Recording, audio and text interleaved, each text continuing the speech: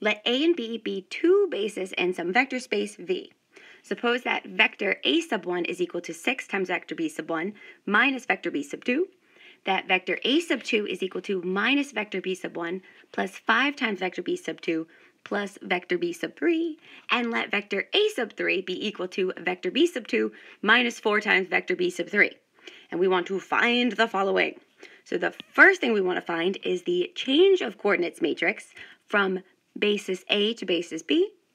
And then we want to go ahead and find the coordinates of vector x relative to basis B for this given vector x. So here we go. In part A, we want to find the change of coordinates matrix from basis B to basis A. So we want the change of coordinates matrix P from basis A to basis B. So what is this asking us to find? This is asking us to find the matrix whose column vectors are the coordinates of basis A relative to basis B. So you have the coordinate, so the first column is going to be the coordinates of vector A sub 1 relative to basis B. We then have the second column vector is the coordinates of vector A sub 2 relative to basis B. And we have the third column here is defined as the coordinates of vector A sub 3 relative to basis B. So let's think about the three vectors that were given here that define the basis A. So we have that vector A sub 1 is defined as 6 times vector B sub 1 minus vector B sub 2. We are also given that vector A sub 2 is defined as minus vector B sub 1 plus 5 times vector B sub 2 plus vector B sub 3.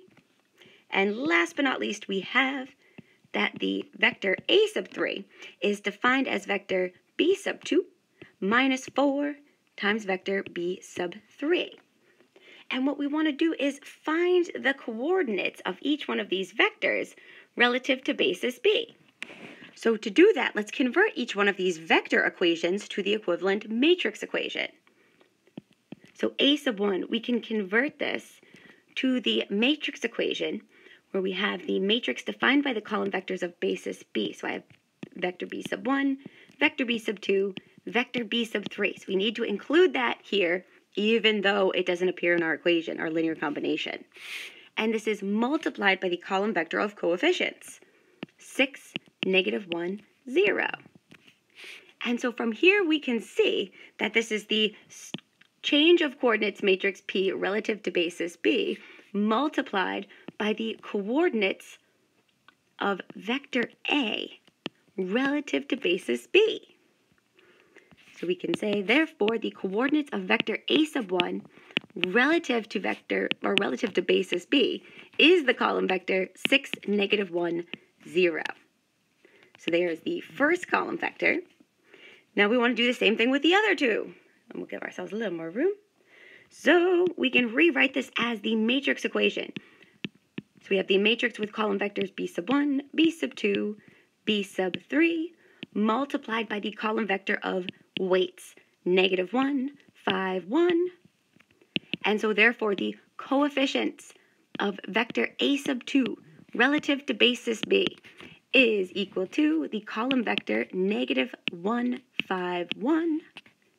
And so there is the second column vector of our matrix.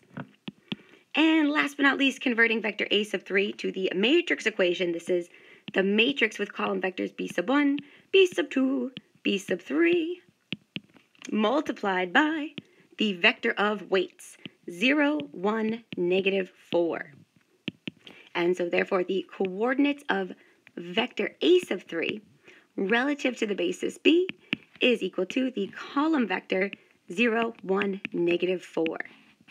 So we can take these three column vectors and define the change of coordinates matrix. So we can say that therefore the change of coordinates matrix P of basis A to basis B is defined by the 3 by 3 matrix. So we have 6, -1, 0. The second column is -1, 5, 1. And our third column is 0, 1, -4. And so this is our beautiful final answer here to part A. And so we're now ready to go ahead and find part B. So in part B, we are asked to find the coordinates of vector x relative to basis B for the given vector x defined as the linear combination 2 times vector a sub 1 plus 3 times vector a sub 2 plus a sub 3. So I want you to keep two things in mind as you proceed here. So let's quickly recall that, so by the definition, by that change of basis definition, we know that the coordinates of a vector x relative to basis B is defined as the multiplication of the change of coordinates matrix from basis A to basis B multiplied by the coordinates of vector x relative to basis A. The other thing I want you to keep in mind here is that a coordinate mapping is a linear transformation.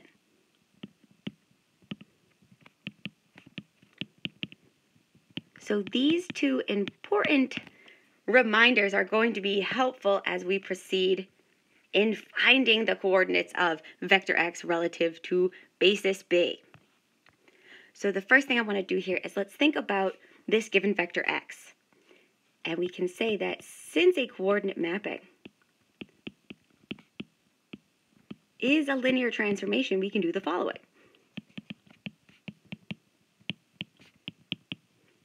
So since a coordinate mapping is a linear transformation, then we can take this vector x, which is defined here as 2 times vector a sub 1 plus 3 times vector a sub 2 plus vector a sub 3.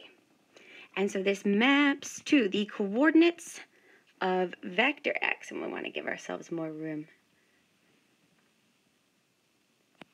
So you have the coordinates of vector x relative to the basis B is equal to the coordinates of this linear combination 2 times vector a sub 1 plus 3 times vector a sub 2 plus vector a sub 3 relative to the basis B.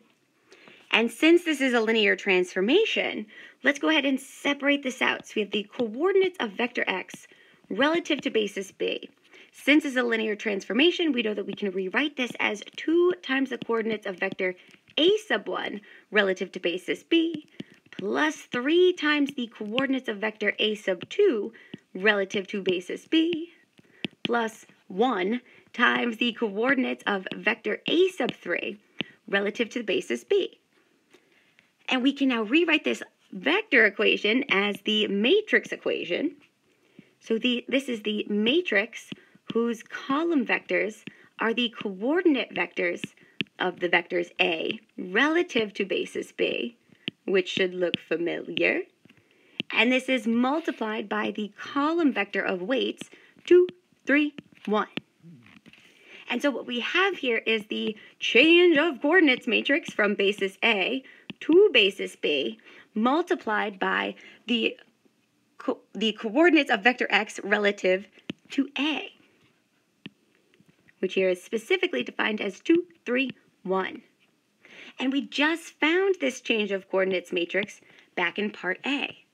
So let's plug that in. So we have the coordinates of vector x relative to the basis B is equal to the matrix, that 3 by 3 matrix, 6, -1, 0, -1, 5, 1, 0, 1, -4. So there's your change of coordinates matrix from basis A to basis B, and we are multiplying this by the coordinates of vector x relative to basis A. And so by the row-column rule, we can take this product. So we can say that this is equal to, we have our first row by the column vector, so that's going to give us 12 minus 3 plus 0. We then have the second row multiplied by the column vector, so that leaves us with -2 plus 15 plus 1. And last but not least, we have the third row multiplied by the column vector, which leaves us with 0 plus 3 minus 4 And so doing a little arithmetic here, we are left with, we have 12 minus 3 leaves us with 9, 16 minus 2 is 14, and then negative 4 plus 3 is minus 1. So therefore, the coordinates of vector x relative to the basis b is the vector 9, 14, negative 1. And this is our beautiful final answer.